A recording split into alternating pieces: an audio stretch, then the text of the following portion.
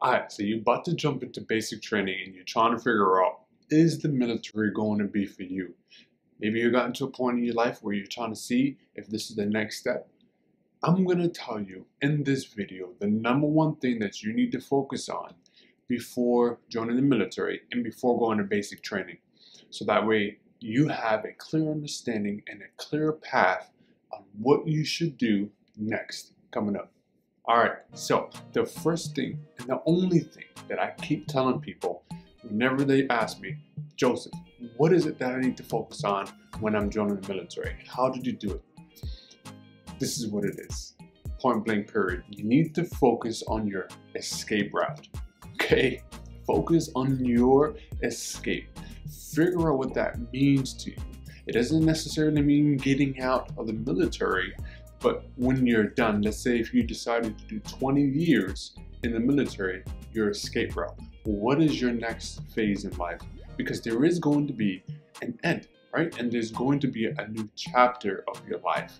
And so it's very important that if you're going to join the military, you have a plan. Time and time again, I see too many people jumping into the military with no plan. They're fresh out of high school. Maybe they lost the job. They lost their family. They're lonely, and they just jump into the military because they think that that's the right thing to do, or that's the route that everyone's going, or somebody told them that they should join the military. Nonetheless, regardless of your situation, the thing that you need to focus on is your escape route. So when you join the military, have a documented, I'm talking about a written down game plan as to what you're going to do after you get out the military. That's the thing that I did. Was before I joined the military, I wrote down my plan. Okay, I'm gonna use the military for this. I'm gonna steal all of their resources, take all of their benefits. I'm gonna serve, and then I'm gonna have my plan ready so that we're on my ETS date. I know exactly what it is I'm gonna do, how I'm gonna transition out. And that's how I did it. And so I'm successful because of that. Most people jump out of the military and they go backwards. They jump into the military and then they fall on their face or fall back on their ass because they didn't have a plan. They just jumped in and didn't have a parachute, right? They just jumped off the airplane and just freaking skydiving all the way down to the damn floor, splat. Once they got out the military, they go back to the same job, back to the same area that they came from, back to their family, back to their friends. Nothing changed. They didn't grow. And so I'm trying to tell people is if you wanted to grow, use the military. Take what's yours, right? Because everything that they have for you is yours for the taking, right? Because they're taking theirs. They're gonna get anything from you. They're gonna get your time. They're gonna get your energy, your body, whatever MOS that you go to. So I'm not gonna beat the dead horse here, right? You understand how important it is to have any kind of plan, right? Exactly. So why would you join the military without any plan? So what I'm trying to stress to you is that if you're going to join the military, make sure you have a plan. So what does that mean?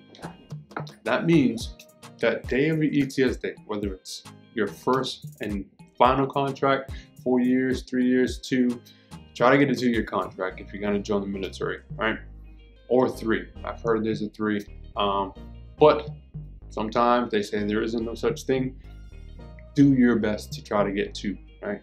Because it's going to give you enough time to realize, okay, the military may not be for me, right? The military is not for everybody, and that's why people get out. And so you need to understand that, have your plan, know what you're going to do once you're done, so that way you don't fall on your ass, right? So make sure you have a plan. And what that plan consists of is, what career do you want to get in? So before you join the military, you need to know, where are you going next? What are you going to do next? Are you going to start a business? Are you going to jump into a career that's going to be for the big bucks? Because that's what everyone mostly wants, is money, right? So find a job that's going to pay you the big bucks once you get out the military. I'll give you 5 quick MOSs and then I'm out. Then you're going to catch me in the next video. 5 MOSs that you should get into, so that way you can have the right mindset and the right transition out of the military so you can get that money. Number one, nursing. We all know nurses get paid a ton of money. The job demand in the market is second to none, right? There's nurses everywhere, doctors everywhere are needed the most in the world. So definitely nursing. I think it's 68 whiskeys or anything 68, or just look it up. Look up nursing for military. There's tons of different areas that you can get into. And so the good thing is when you get in the military, it's not that hard. Sure, you're gonna be doing nursing stuff, but it's not like civilian sector where they're expecting a ton of stuff from you. They're expecting a lot from you to be adequate, sufficient enough to do that job. So nursing. Number two, the second best thing that you can do is what I do. I'm a 36 Bravo, finance. We all know, that finance in the world is the best. It's the best job you can get into. You can get finance jobs anywhere, whether it's a financial strategist or a financial analyst, a business strategist, or if you're a financial coordinator of some sort. You can get into financial planning. You can be a banker, business banker. Tons of different things in the finance world. So if you get into finance, boom, you have something on your resume that's solid. It's something that's gonna be strong and prepare you to get to that next phase in your life. So that way you can make over 6 figures as soon as you get out the military. Now that's a dope ass transition. Don't you agree? 3, the third one, as most people know, firefighters. Firefighters get paid a shit ton of money. Regardless of what anyone says, yes, it's obviously a hard job, but it's not that really when you really think about it. If you're an outgoing person, or if you're an environmentalist, or if you are just an outdoorsy kind of person, or you like taking risks, the firefighter job positioning in the military is like one of the easiest and probably the hardest ones to get into, but lucrative opportunities, especially when you transition out of the military. So the point is, have your plan and know the right jobs to get into, period. Number 4, cybersecurity or intelligence. Something along the lines of engineering or intelligence. If it has intelligence in the job title, guess what? You're intelligent, right? You might not be with the highest IQ, but it does give you opportunity for you to get out of the military and land on a job opportunity because you have the experience within that realm of what you need to crack 6 figures. Everyone wants to hit 6 figures. That's $10,000 per month. That's pretty big money, right? You know that you need 6 figures to survive, especially if you're in California, or if you're up north, or if you're down south in Florida, like I am. You need 6 figures, point blank period. So you have to set up your journey getting into the military, and when you get out, you can fall back on something. Don't get into, I see people all the time getting into jobs that they're not looking into the future. They're doing it because other people are doing it and they think it's the coolest thing to do. When in reality, it's the worst idea. Like, for instance, sorry to say, but infantry.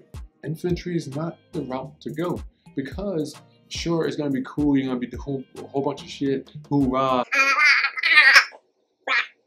But none of that matters, right? When you get out the military, because an employer's gonna look at your resume, they're gonna look at, okay, how can you provide value to me? All you've been doing is shooting up the place. Or when they think of the infantry position title in the military, they think of movies, right? Infantry movies, right? When you think about movies, soldier movies, army movies, those are infantrymen doing infantry shit. So don't do anything physical. It's not worth it. It's not worth it, right? Transition right. And the 5th one that I'm gonna stress to you that you should do 100%, right? I mean, I can give you more and more ideas, but just to get started, it's human resources, HR. HR is everywhere. There's tons of recruiters that are getting paid tons of money, 6 figures, by landing great talent on companies, for companies. So that's a good idea, right? I mean, you can start a business using talent acquisition or recruiting as your business structure model. So, I mean, bro, sister, whatever it is that you do, think about How is it going to allow you to transition out of the military, being able to make tons and tons of money, even if it's just an entry-level job? Have it so that way it makes sense from getting in, from the standpoint of getting in to getting out, right? So there you have it. That's the number one thing that you need to focus on if you're joining the military and you want to explode the next phase of your life. I gave you five crucial major MOSs that you can focus on, jobs, so that way you can land a good career when you get out the military, whether it's 2 years from now, 4 years from now, or all the way you did your contract and you've done 20 years. You still need experience on a position that will allow you to get into a career that allow you 6 figures. Because imagine you retired and you're 40 years old, 45, depending on what time you got in. Let's say you got in at 18, you get out at 38 or 40, and you did 20 years. You're gonna get out and start all over again? No, that doesn't make sense.